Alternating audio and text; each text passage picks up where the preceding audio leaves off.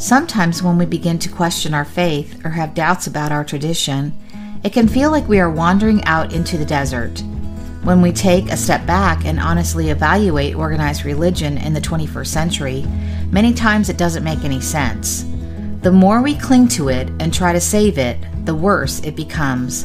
In addition, widespread abuse, cover-ups, and victim shaming cause some of us to question whether it will ever be right again. The Desert Sanctuary was created by Carl and Laura Forehand. It consists of a podcast, a blog, along with Carl and Laura's writing. We're happy you're here.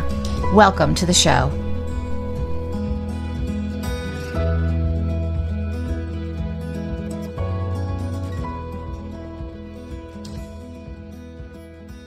Good afternoon and welcome to the Desert Sanctuary. It is a beautiful Saturday morning here in the Midwest, and it's like 55. It's beautiful out. Yeah. And so I'll get into a little bit more of that after we introduce our guest. I'm really excited for the guests that we have today. I'm here with Carl, my husband, obviously. He's always on these podcasts with me. Can't get away from him, which, I mean, that's a good thing. Yeah. But anyway, so I'm going to kick it to you before we get started on the podcast. What's going on? Yeah, not a lot right now, except that I just kind of noticed that over the past few years, we've accumulated quite a few videos out on YouTube. Just ask that everybody go out and check those out. There's from all of the Leaning Forward videos, which our guest has been on, at least one, maybe two of those. We're starting to put the podcasts out there also on YouTube. So there's a lot of stuff out there. People go subscribe and like and do all those things. So we'd appreciate that. Also, the book is, well, by the time I keep saying this, it may not be true, but by the time this comes out, it will probably be back at regular price. But as of today, it's still $2.99. So and it's been good, right? For 6 months or so. Yeah, been doing great. I'm happy with it. Yeah. Happy with just that challenge to even if you are still an organized religion, to evaluate that and do the, kind of do the hard assessment, step away from it a little bit and make sure you're part of the solution. And we want you to be in that conversation. So join us as much as you can, all the different places we are, the blog, Facebook group, and et cetera, et cetera. So, but today, that's not what we're here for. We're here to talk to Kerri. Yeah. So Kerri Hummingbird, she's come back on the podcast, and this couldn't be a more perfect time, in my opinion. Yeah. So Kerri, we don't have your bio because you've been on before. You are a friend of the podcast, but welcome back to the podcast. We're super excited to talk to you today because we are on a journey with you, and I just know it's going to be incredibly transformational. So welcome to the podcast. Yeah, thanks for having me in here. And I'm very excited to have you guys as part of Inner Medicine training. Just really, you asked some really good questions today, and it was like, wow, okay, cool. This is going to be so awesome to just have you guys there and to bridge that, to bridge the worlds between the understandings from religion and into like this spiritual experience. And guys, you're like, I'm so excited to have you guys with us. Yeah. And part of us wants to stay like kind of stationed next to Christianity, next to organized religion, because we're still kind of speaking out about that and saying, at least evaluate it, think about it and consider growth and moving forward on the journey. So positioning ourselves out there kind of in between those two worlds, we see a lot of coming and going. And the big thing is we hear a lot of stories. And we think stories are sacred. So as we watch that, I think like Laura mentioned right before we started recording, is we are really challenged right now to grow personally. It seems like we've always got people attached to us somewhere, and I'm glad for that. That's community, it's so on. But I think the challenge right now is for us to grow personally, and so we're excited to be learning from you and kind of share about that today. So, can you describe, what's your practices, what's your teaching? How does that fit in the big picture of life? Just talk about whatever you want. Yeah. Well, what I'm really feeling inspired to share is that, in my personal family lineage, my grandmother was a Pentecostal Christian, very devoted. So like 5 times a week or more at church, and just like a pillar of the community, and really, really devoted to the Holy Spirit. Mm-hmm. And then my mom came up and was in that environment and just saw a lot of human hypocrisy, right? In terms of like humans not really being able to live up to maybe some of the teachings, right? And got very disillusioned and said, I'm not going to be part of this. And of course, it was a time of the civil rights and Martin Luther King, and a lot of things that my mom was like, this doesn't make sense to me. It's not computing. We're not acting with love, towards our neighbors. And it doesn't feel right to me. So my mom was very feisty and was just like, I'm just not going to participate, and kind of left that part of the world and moved to Dallas and started her life, and pretty soon had me. Now, she decided not to train me with any religion, right? So she decided to give me a blank slate. So what's really awesome about a blank slate is that I've been on spiritual paths with people who are from a religious background that grew up in that. And they often tell me, you're able to grasp these things really quickly. It's hard for me to see it or to understand it because I have all these filters in the way. Right. I have all these shoulds and all these rules and all these perspectives and these teachings and things based in fear that produce fear in my body. Mm-hmm. And so it's hard for me to know what's true because I'm afraid. Right. And, and even if it is truth, I'm afraid of the truth. And so for me, I don't have any of that. So I'm really fortunate because I just go with what my body's telling me. Mm-hmm. I'm connected in with my body. I'm connected in with my heart, and I'm listening to that and following that. And I've had my own stuff to decondition. It's not like I'm free of conditioning, but I'm just free of that particular conditioning. Right. And, what I do have is sort of a rebellious streak about it, because my mom would talk about how she didn't like it. And she's like, she would have arguments with people trying to convert her and stuff like that. So I've had to decondition myself of that and just see like people are just doing their best. They're trying to really understand. So I just want to presence, my path to say that that's been my experience. Now, as I've deepened onto this particular path, and as I've opened up my spiritual connection, because I wasn't just woke with my spiritual connection, I had also had to open mine up. Mine happened through art. It happened through nature. It happened through painting outside and being connected, and kind of that meditative space that you get in when you're painting something and you're trying to replicate it on your canvas, and you're like capturing the essence of that experience and trying to make it happen on your canvas. That was like my initial door opener to understanding that there's something greater happening here. Mm-hmm. And it didn't flower in me for a long time. I got told stories on other of your podcasts and other times where I just, being a mother initiated me into this deeper awareness, and I wasn't ready for it. I guess I was scared of that bigger me. I was, I was not sure of myself. I didn't trust myself and my feelings, and didn't trust my mother's intuition. And it led to a lot of psychotherapy sessions and taking the not feeling pills, and to eliminate some of the suffering and pain. Mm-hmm. But eventually it all woke me up, and when I started waking up was when I realized that I was done suffering. If I was bad, I was just going to be bad, and I'm just done suffering. Mm-hmm. And I'm going to find whatever's true for me, and I'm going to, because if I'm made bad, then there's something I can do about that. So I'm just going to go off and live my life and figure out what's right for me. And that's the path that opened the door to realize that the universe thought I was a good idea. I think that's something my friend Jennifer Huff says all the time, is that the universe thought you were a good idea, and so you're here. Mm-hmm. Isn't that cool? Like, yeah. The universe, God, source, creator, whatever you want to, what word you like, what word you prefer to describe the one thing going on here, thought you were a good idea, and so here you are. Otherwise, you wouldn't be here, because if the infinite creator didn't think you were a good idea, then you wouldn't exist. And so something about you is important to this magical mix on earth, and so you're here.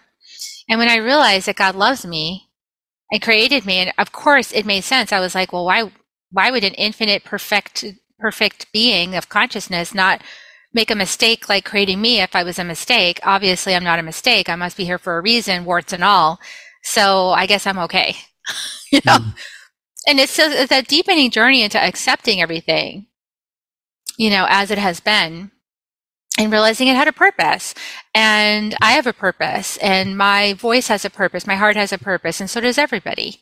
So I think that's really how I got started.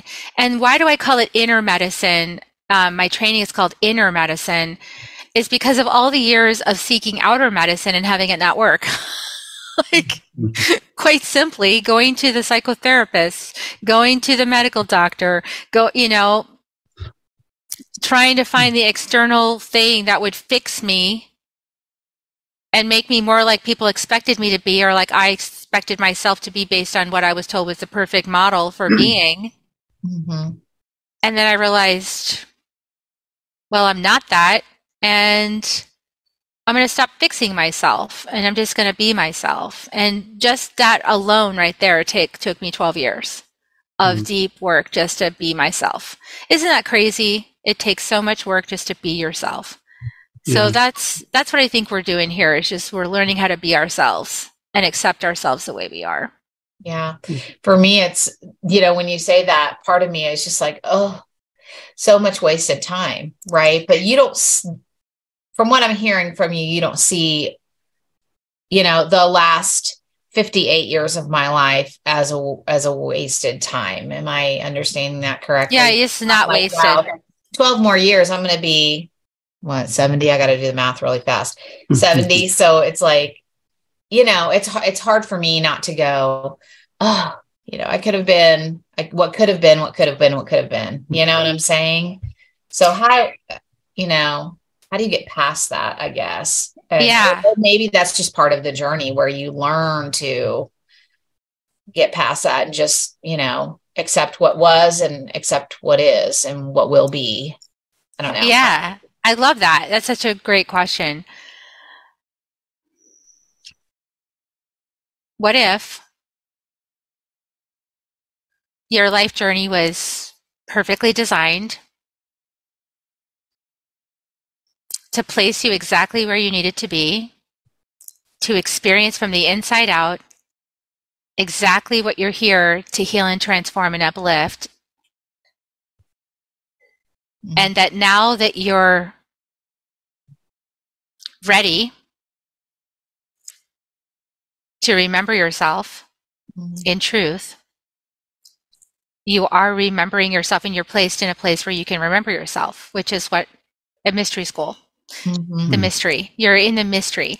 I'm not telling you who you are. I'm very clear about that. Right. But I'm holding a container for you to discover who you are and remember who you are. And who you are is on the inside. And so in the remembering of that through a process, right? Everybody's process is unique, but there are some stages to it that are part of what's called the hero's journey. And their first stage is to wake up to, holy my gosh, this is wrong. Like, wake up and go, this isn't right.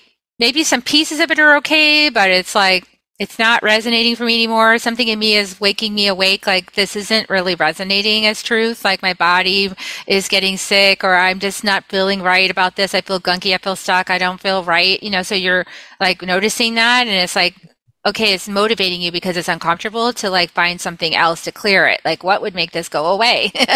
And then that's how your soul nudges you, like the next over here. And then you find something that makes it a little bit better. So you kind of follow that for a while, and then you find something, and then it's like this. It's like your soul is doing this. It's like just like nudging, directing until you get to the eye of the needle, right? And then yeah. And when you get through that point, oh, it's not a waste of time at all. Right. Actually exactly what was necessary in order for you to fulfill your purpose at this time on the planet. Because you've been so immersed in a paradigm that needs major overhaul. Yeah.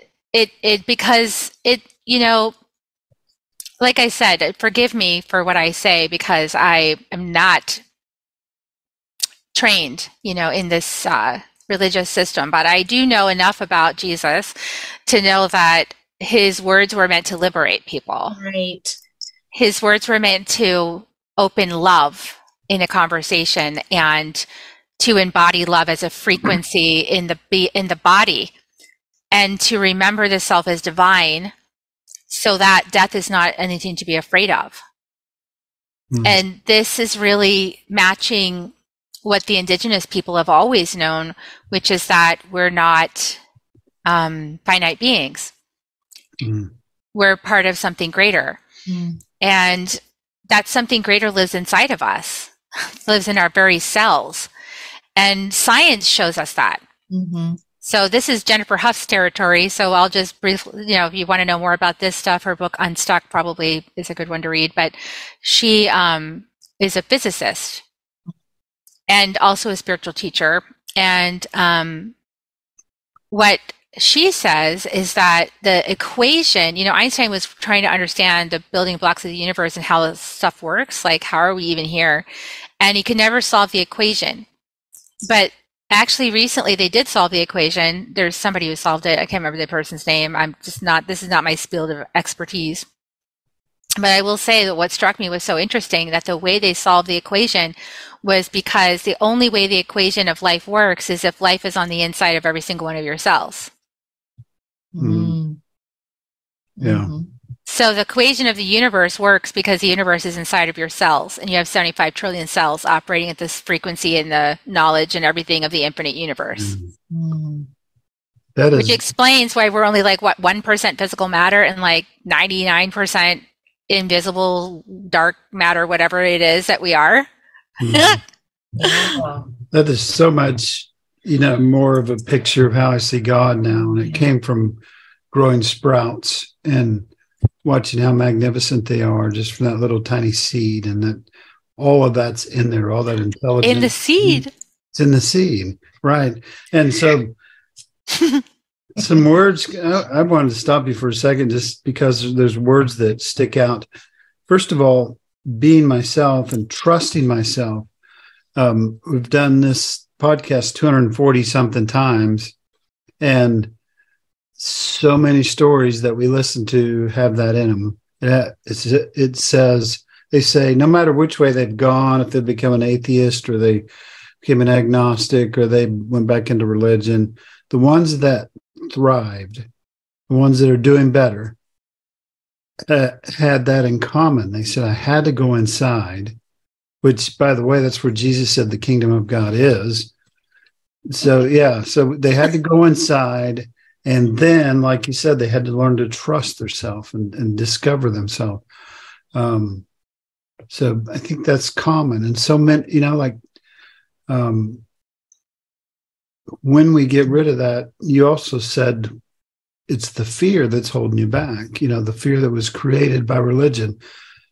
When we get rid of that fear, then we can go to your class today, and even though we don't understand it, we don't have to be afraid of it. And then when we do that, we find so many commonalities, different traditions, and more wisdom, you know, than we can digest, really. But I'm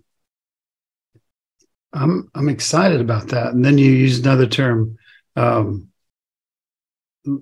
like the universe conspires in our favor, is how I heard one person put it. That's for me, that's a hard thing to understand, but it seems like it's a good thing.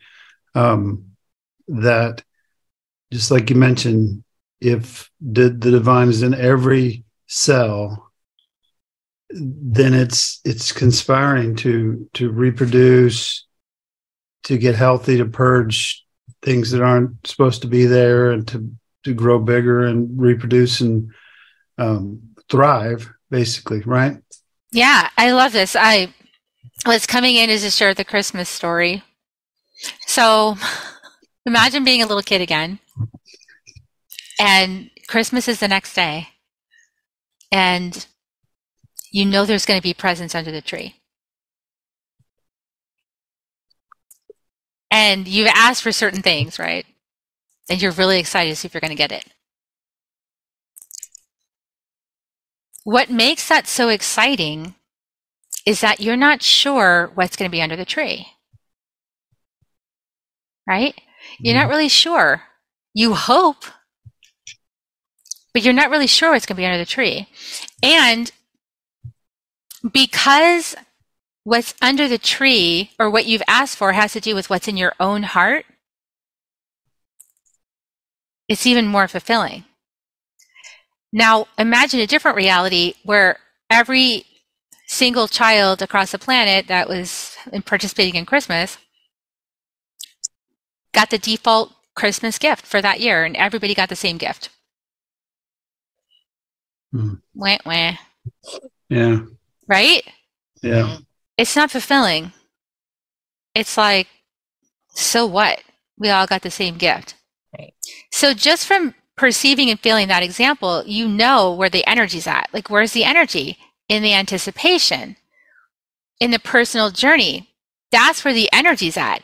The other one's flat and almost disappointing, right? It's like, oh, who even cares? If everyone's going to get the same gift, it's like, what's the point? Right. Mm-hmm. Right? So if everyone's going to live the same life journey, what's the point?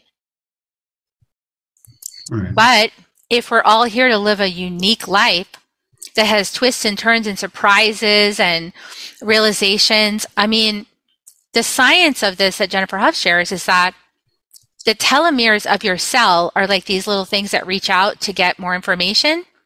And the more that you're learning something new, the more that you're experimenting with life, the more that you're being a kid, you don't know everything. So you're discovering it, you're reaching out, trying something new and seeing how it goes, the longer the telomeres go and the more vitality you have. When you close down questioning and you won't let yourself question anything, and you won't let yourself try something new or go talk to somebody different that has a different perspective, or you just close everything into your little safe place, what happens is that you actually are slowly dying because your telomeres shorten and there's no life force getting in. You kind of really cut yourself off from the flow of the universe. The flow of the universe is inquisitive. It has questions. And so then contemplating how religion has steered people away from question asking, then you have to ask, why would a religious structure want my body to deteriorate by cutting off the one thing that makes my telomeres grow and vitality increase? Yeah. To me, that doesn't sound like a very loving God. Yeah. And so it's kind of like people have to decide in their own bodies, is God loving and expansive, or is God constricting and punitive? Mm-hmm. Yeah. Yeah. That's good. Yeah, right? I mean, the new book is Inner Medicine. It's going to be out April 22nd, about a month after this podcast comes out. It should be just about right. So, but what's that mean? We might have covered it some, but what is it? What is inner medicine? I think I started hinting on it, but then I got pulled into a different direction to talk about something else. Yeah. So I'm always like, oh, that's interesting. Okay. So inner medicine, because I was always having people on the outside telling me that were the experts, telling me how I should be living my life. And I realized at some point that what I was trying to do was to produce an outcome for myself that on the outside, everybody else had agreed was the correct way to live. So I was trying to produce that in my life. I had a pretty picture in my mind based on this idea that everybody shares, that this is how a happy life happens. And for me, that wasn't working, that prescription. And what was happening instead was that I was getting invitations to question things. I was getting tested on being individualistic, like following my own path and not believing somebody else had the answer. I was being guided, as I said, the soul kind of like setting things up so that I would question for myself was something's true and get courageous enough to say it's not true for me, whatever you're saying. This is true for me, that's not true for me. Or if that is true for, that's a crappy story. I don't like that story. So I got down to the end of the barrel on the expert opinion paradigm. And they were like, oh, well, you have borderline personality disorder and you're going to be sick the rest of your life and you're going to have to take these pills to cope with it and your relationships are always going to be broken and you're just a sad mess and it's going to be that way and you just have to stay in these psychotherapy sessions and sometimes people heal but not very often. And that was what I was told. Wow. And I felt terrible about myself and I watched myself because I have enough access to my witness to watch myself take that information and first feel totally shamed and like broken about it and then decide, well, I guess that means I can do whatever I want because I can't help myself. So then go into total, like, I guess I could just push the gas on that since I can't do anything about it. And there's not fixing it. Nothing to lose. Nothing to lose. And then I noticed how freeing that was. And then I noticed my heart was closed. And then I said, I can't do this. And then I chose to change. But the changing was also leaving that model. Like, I see that you've tried to predict this fate for me, Matrix, and I say, no, there's something more for me. And I feel it in my heart. And the mother I want to be, because my kids were small at the time, right? So I'm a mom. I was suicidal. I wanted to leave the planet. Because why should I stay if it's that hopeless? Why should I stay? Who would want to live a life like that if that's the rest of your life? It's going to be like that. Nobody wants to stick around for that. That's a sad story. That's like, I'm getting out of the movie theater. I'm leaving. I'm going to another movie theater. Like, I'll start another lifetime. I don't want to be in this one. Right? But with those two little boys, they're so sweet and I love them so much. I said, well, I can't do that. I can't leave my boys motherless. So I won't. I mean, I'm not a great mom, but I'm not the mother they have. So I'll improve myself. And so then I set out and I said, well, I'm done with that. I just got fed up. I said, I'm done with this relationship that was reinforcing the patterns that I was broken and, and problematic and the problem in the relationship and all the stuff. I said, I'm not going to listen to that anymore. I walked out of that and then I left psychotherapy. I said, I don't want to talk about it anymore. I'm done talking about it. It's done. For then, I was done talking about it in that way. And then at some point I said, I don't even want to take those pills because they don't make me feel like myself. They put like a glass wall between me and myself and I don't like it. And started getting led to teachers. As soon as I walked away from all that, other doors opened. So it's like when you close some doors, then new doors open up. It's kind of like you're being funneled through discomfort towards opening the door that you're afraid to open. And then you open that door, you take a leap of faith through that door. Like, okay, I'm bungee jumping out of this door. I have no idea what's on the other side of this door, but it's got to be better than this, And then you're ready to heal because you're willing to do anything to heal. When you're ready to do anything to feel better, you'll do anything to feel better, which is probably deconstruct yourself from all the things you think you are up until now, which is deconstructing your whole life. And, as part of that deconstruction process, you want to throw everything out in the garbage. Right. But then at some point along that journey, you realize that's not exactly what you're there to do. You're not there to throw it all out. You're there to alchemize it. You're there to take the good stuff and take the stuff that you said is bad, put a light on it, put the light of love on it, shine that light of love on it and go, why was this here? Why is that for me? Where is it landing in my heart? How can I alchemize that to open my heart more and be more loving and kind and gentle? And through that process, things open. They're always opening and opening, new realizations opening and opening and opening and opening. And it's just like, once I really started the path, it was like, wow. I mean, it's a journey. At first, you just want to kill everything you were because you're like, I hate that. And then you learn to love it. Then you learn it had its place. It had its purpose. Me being seen as crazy and broken, and the diagnosis, and the 20 years weekly psychotherapy I sat on my couch complaining about life. What a waste of time, right? Could have been out living and playing with my boys. Could have been doing so many things. And I was investigating the tunnels of my mind.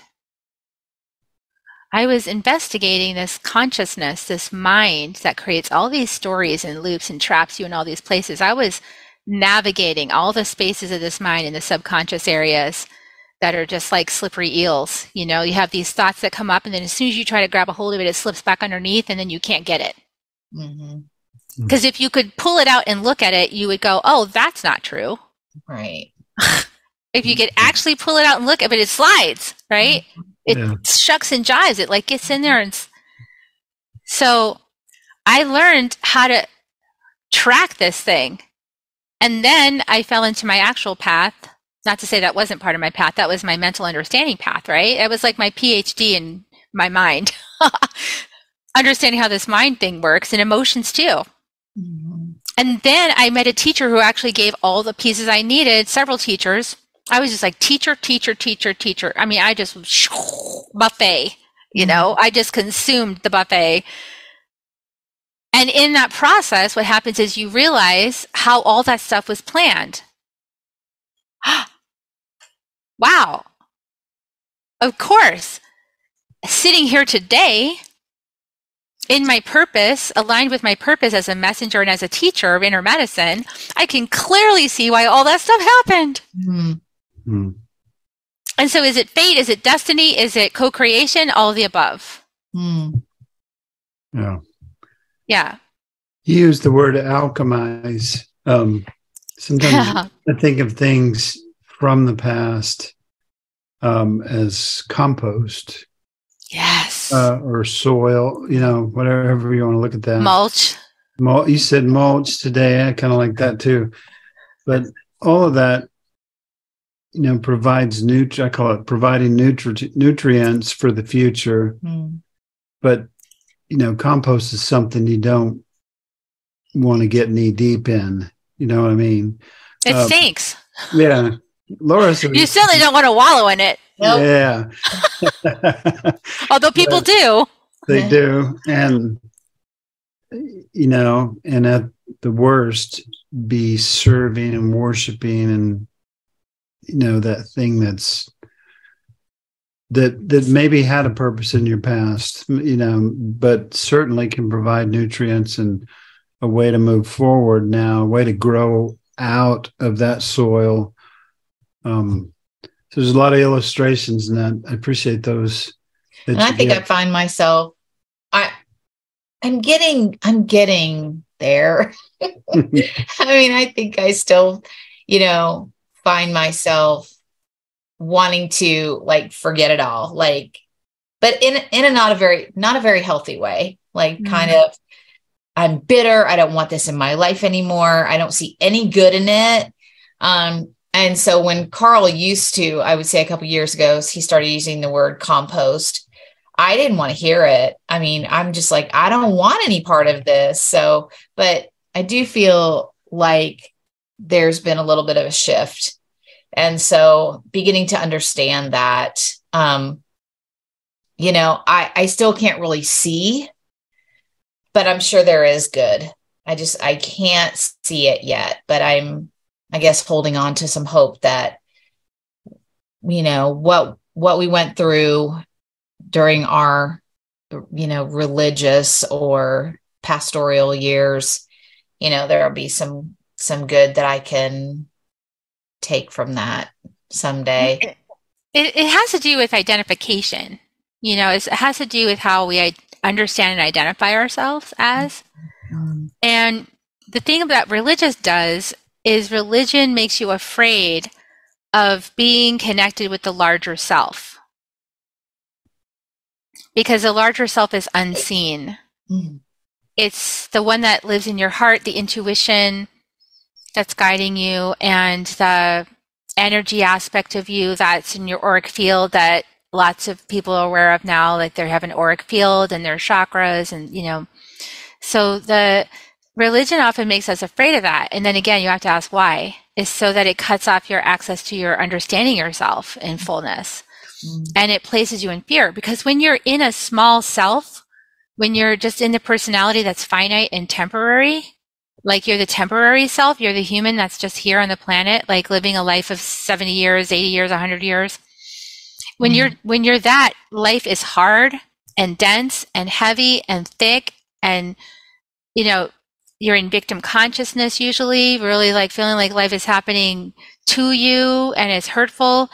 And when we say, thank you, religion, and we move beyond it and we say, okay, now I want to understand myself at a bigger context. I want to understand myself as a soul. I want to understand myself as a being of light, as a multidimensional being that is connected with all of life on the planet.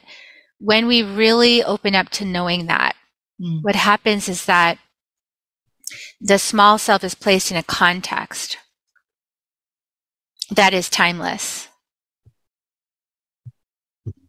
and eternal. Yeah. And from that place, you all relax. See how that happened when it came in? It's like, oh, that's right. You could feel your whole body relax because it doesn't need to strive anymore.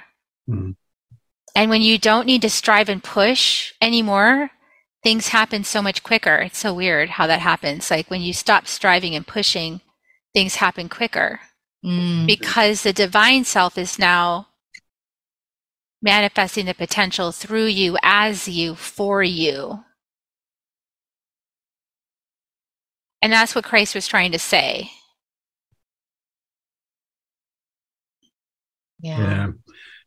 So you mentioned opening a spiritual connection, right? That's the early stage. That's the first thing. Maybe I think you might have said that's the first thing you need to do is open that spiritual connection. And I like, you're going to open it however you're going to open it. So I want to say there's no wrong or right. I just want to really be clear about that. Like, because there's been so much like, this is the right way to do it. Right. So I want to eliminate the right way to do it. There's actually just your journey. But I want to highlight something that happens. And another person that does a great job of explaining this from a Christian conversion into spirituality is Truth Seeker. Truth Seeker has a great podcast. He talks some about this stuff. But what he says, and he said it during one of the interviews I did with him, is that when people start to, especially people whose understanding of themselves has been confined to this temporary existence and they've been afraid of the bigger thing, right? Like the bigger self is fearful, the unknown, the mystery is afraid, right? He said, and they start to open up to spirituality, they usually, sometimes, not all the time, but sometimes will encounter things that seem really dark. And then get afraid and go, oh my God, I was right. I'm scared. There's something dark here. And on my journey of opening up, I did see things that were dark too. Now, but here's the thing. Life is a mirror.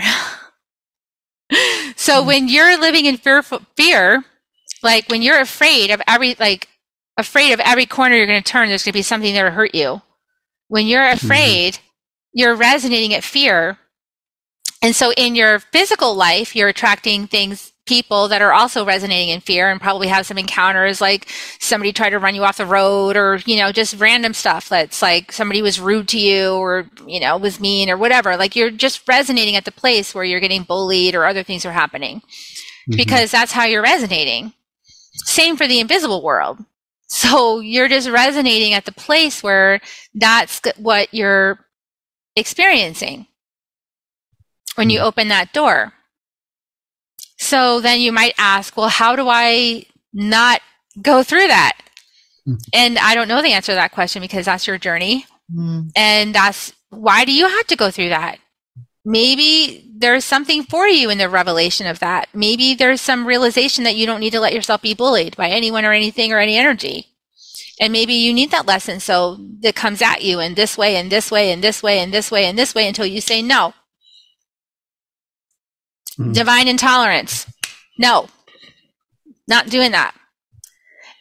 And sometimes people just get the angels. Like they're like, oh, there's angels, and their angels are coming down and I feel the angels. And sometimes people just have a totally open portal to the angels and that's what they experience and it's beautiful. And they don't have that issue, right? Mm-hmm. They're not doing it more right than you. They're just having a different life experience. So I think the biggest thing is for us to stop comparing ourselves to other people and trust the process. Like something is there for you. If you open the door and you feel like demonic energy, it's like, oh, okay, whew, that's a big shadow. What is that? Mm. And get curious rather than be afraid. Mm-hmm. Mm-hmm. It's like, why is that thing there? Why is that energy there? Why am I being tormented? Why am I tormenting myself? These good questions. Yeah. It's funny that you say that because like we've both been dealing with things such as that are similar, but different.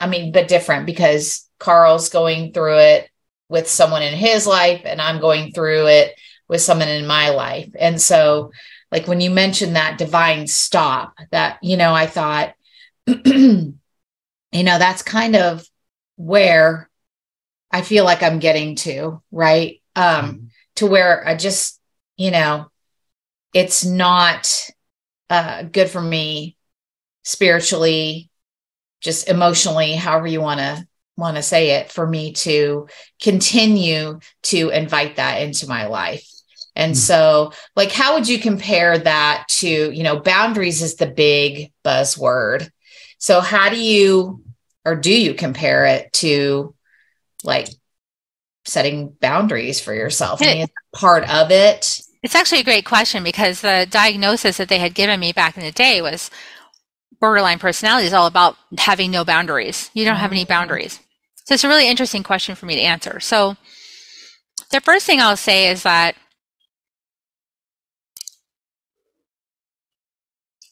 what people maybe not realize is that they have an auric field. And that auric field varies in size by person. And so some people have a really big auric field because maybe they're just a little older and soul-wise and have a bigger auric field. Field's bigger. And when it doesn't mean anything, it doesn't mean you're better or anything like that. It's just bigger. And when you're bigger, sometimes you enter a space and your energy impacts everybody based on how you're feeling. Mm-hmm. And when you're doing that, people just know that you're a big impact in the space. They don't really know why, but they're just like, every time Laura shows up and she's happy, everything's great. And so I just like her when she's happy. And every time she shows up and she's angry, it's terrible. And I don't want her to show up when she's angry. And I'm sick of that. So I just want her to be happy. So get over it. Right. And so they want to change you. Right. And also because people are not comfortable feeling things, which is part of the issue. True. And so we have to feel things. So part of the reaction that people started talking about boundaries is because they don't want to feel whatever it is that's in a space that you have bringing into the space, and they don't want to feel it, and they don't want to see it, and they don't want to know that mirror, and they're not ready for that shadow exploration of themselves that making them feel triggered about whatever it is that you're doing or saying. And so they want to project it onto you as if it's you're the one that's making it happen, but really it's just a resonance in the field between you and them. Mm-hmm. And then they can talk about boundaries all day long. But really what you're doing is shining your light and asking really good questions. And inside your auric field are all those questions and realizations you've been having, which are a disruptor for anyone whose field has not yet had those realizations. And so when you walk into the space without even saying a word, your energy is already disrupting everything in the space with the questions. Interesting. You don't have to even say anything because it just happens. And this is another Jennifer Huffism. This is a science of it. How it happens is that your light, because light travels at the speed of light, and photon beams of light are always emitting from our cells, just like plants, because we're alive. Mm-hmm. And so that light emanates, the light of your consciousness emanates everywhere you go. And so if people are starting to suddenly be uncomfortable with you ever since you woke up, is because your light is shining the frequency of what you've realized about yourself. And you're no longer going to play small and be inside a little cage that everybody else is still being in because they're too afraid to wake up. And they're like ostriches with their heads in the sand because they're like, don't wake me up. I don't want to stay asleep. Mm-hmm. And they get angry because you're waking them up just by being you. You don't have to even say anything. You're just showing up. You could say gobbledygook, and they would be like, "What?" It doesn't matter what you say. That is very good. Yeah. Yeah. And then, so something as simple as confidence, you know, and being happy, and all that's, you know, more a part of you now could be interpreted as, you think you're better than us, don't you? You know, it's all that. You're riding your high horse. Yeah. Because the more loving you get, I've actually experienced this, the more loving and compassionate you are, for some people that shines a light into their shadows where they're still working on that lesson. Yeah. And it makes them feel insecure because they see you're being a demonstration of love and they're witnessing their shortcomings. And that makes people judge themselves. So what helps is to be not take it personally, which is why we study the 4 agreements. Right. Because if we take it, and believe me, and that's another characteristic of borderline personality, is taking everything personally, because you think it's all about you. Right. And ironically, I'm just going to pull another thread in for anybody that's following the discussions about, white supremacy and all this kind of stuff. The model of that has been centering the experience on the white experience. And so there's also, like, people in white skin have been taught to center everything on our experience and make ourselves the fault or the reason why everyone else is having the experience they're having. And that's something that needs to shift so that things get cleaned up and we no longer center the experience as if it's our fault, but that we just take ownership of the piece that actually is resonating inside of our field. It's like, you know, whatever trigger I'm having, and let me work on my trigger, but then let everybody else deal with whatever's their soul's curriculum is going on, and don't make ourselves the center of their experience. See how we do it all the time? We're always putting ourselves in the center of other people's experiences, no matter what skin color. But if you're in this body, that's what you're doing. You're putting yourself in the center of everyone else's experience. Whereas people with brown skin don't do that. They do have a different experience. They go, yikes. Like most people with brown or black skin go, stay away from that. They don't try not to get involved with it. Yeah? So it's a really interesting paradigm. And I think it's all wound up in this religious construct of the rescuer, the perpetrator, and the victim as well, because it's like the rescuer, the white savior, the rescuer is all in that too. And so making yourself the savior of other people is another deconstruction, right? Because we're not really here to be the saviors of other people. There's nothing to save. Like I said, there's nothing to fix. There's no fixing. There's nothing to fix. I'm giving you guys might be having some cognitive dissonance right now. You're having like some uncomfort, like your brain is like kind of, I mean, sometimes you can get a little uncomfortable and turbulent inside your body, like this interb feeling like, oh, some things are deconstructing right now. As you're saying this, it's all deconstructing because you know the truth is underneath there and the truth is shining outside in every single one of your 75 trillion cells. The truth inside your 75 trillion cells is reaching out to connect with my 75 trillion cells, and the light is forming between the two, and that's what love does, because love unifies and connects. So good. Yeah. What would be your hope for not only the new book, Inner Medicine, your teaching and guidance and connectedness? We just appreciate how you've connected with us, and every time we get together, it's good. It's good medicine. It's good. What do you hope you're teaching in this new book? What do you hope happens through that, and who might enjoy it? You know, I might be reaching for the stars here, but I hope for heaven on earth. I mean, that's heaven on earth. What does that look like for me? To me, it looks like people honoring and respecting each other as unique divine beings, creations of the divine creator that infinitely creates, and honoring that all of us are different and we all have different lens and we all have different perspectives, and we're all welcome. We're all part of the divine human family, and we all belong. And no matter what lens the creator is leading us through to discover ourselves, that's all perfectly fine and well, even if it looks like a hot mess. And realizing that we're the stewards of Earth. We're here to take care of the animals and the plants. We're here to take care of the oceans. We're here to take care of the dolphins and whales. We're here to, really care for this planet, for Mother Earth, and give gratitude for this manifestation of divinity in a body. Like, thank you.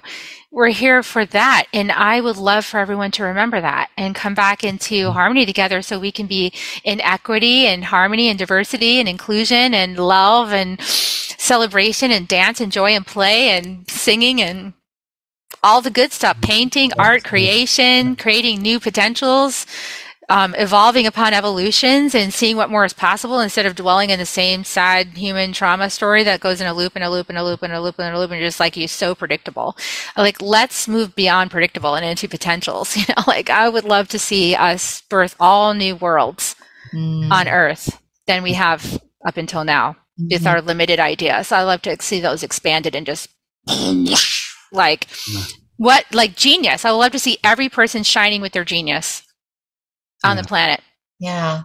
That was one, we just went through with you our very first session, level 1. And that was what came through for me was, Mother Earth just telling me, like, you belong. Like, you belong. I think part of my existence, our existence, is trying to fit in, right? But this was, you belong. You're meant to be here. Like, I really love how you had, mentioned that the universe, you're meant to be here. Otherwise, you would not have been created. And it really brought to mind, I talk a lot about my grandchildren and how there's this connection because we're sitting together and, their head to my heart and, and like, that is the picture that I got as we were going through our meditation this morning. And it was like, I was the one that was being held instead of the one holding. Yes. Like, like I had tears because it was like, yeah, that's what I needed to hear this morning. Yeah. Yeah, she's holding us all. How can she not? We're made of her. This is the thing that always blows my mind is when I finally realized it blew my mind, and then I helped to blow other people's minds because I love to do that. But I was like, oh my God, we're made of Mother Earth. How can we be separate? Like, this body comes from Earth. Yeah. So of course I'm made of Earth. I belong. I'm an Earthling. Right. And this is why I laugh when people want to go to Mars or some other planet. I'm like, you're made of Earth. You're not made of Mars. Like, how are you going to fit it up there? You're made of Earth. You're designed to be here. So stop running away from the problems. Stop running. We have to stop running. We know how to stay. Yes. And work it out. Not that I want to give all my goodies that I got from our session, but that was the other thing is right after that, I went outside and brought some plants from the inside to the outside because it's such a beautiful day today. And my feet felt different on the earth. They felt different. The dirt, because I was feeling like the dirt in the plants just felt different. The bugs that normally would have like, ugh, gross, get away. I'm like, there they are. Like, there they are, like, not that I'm in love with bugs, but I just like, but realizing that we're all a part of this. Right. So I'm just so excited to continue this journey and have you be, the one facilitating it. So grateful. Yeah, this is really beautiful for me to witness too. It's powerful. Yeah. So with all you have going on, how can people get in touch with you? Tell us where we can find your book when it comes out.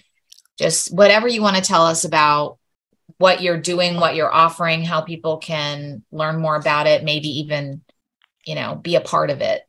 Yeah, absolutely. The book landing page is kerrihummingbird.com, KERRI hummingbird.com /inner medicine, all one word. And the first chapter-ish, somewhere around there, is available in PDF, and I also recorded it, audio of it. So that's available when you sign in. And then I have an event on Earth Day. That's a global virtual ceremony for Mother Earth. That's on 4/22/2023. And so the details of that are when you sign in and you sign up, you'll get the details for how to access that. So, and then you can pre-order the book. So the Amazon, there's a link inside also when you sign up to pre-order the book on Amazon. Yeah, and if you're in the Austin, Texas area, you can come to the event at Unity Church. We're having an in-person event at Unity Church in the afternoon that day. So we should come there. We should. You should come down. That'd be so awesome. We have family in San Antonio. Austin. I mean, not Austin, excuse me, in Dallas and San Antonio. And so, yeah, it's going to be great. So that, and then if you want to just like get a consultation, or like I can do a 15-minute connection call. I've got a discovery session if you're a little bit more serious than that. Or if you want to try a healing session, this is about experience, right? So if you want to try a healing, then cool. I know it's risky for some people listening, like, oh, I don't know about that. But I work with the Holy Spirit, so, always channeling the rainbow light of the Holy Spirit. So if you'd like to try that, I feel like my grandma helps me out with that from the ethers, she's, she had that dedicated practice, right? And so I think it comes through me. So you can go to my website, kerrihummingbird.com, Kerri, hummingbird.com, and there's a link there to schedule. Yeah. Wonderful. Yeah. So happy every time we can gather with you and do something together. So that's more and more these days. Yeah. So it's even better. Once a week. Woohoo. Yeah. So everybody out there that's just tuned in, and we're glad that you were here today. And I don't know why I can't talk all of a sudden, but we're glad you were here. And as always, be where you are, be who you are, and be at peace. Thank you for joining us today on the Desert Sanctuary. We hope you find who you are as you embark on your own journey. For all of us here at the Desert Sanctuary, be who you are, be where you are, and be at peace.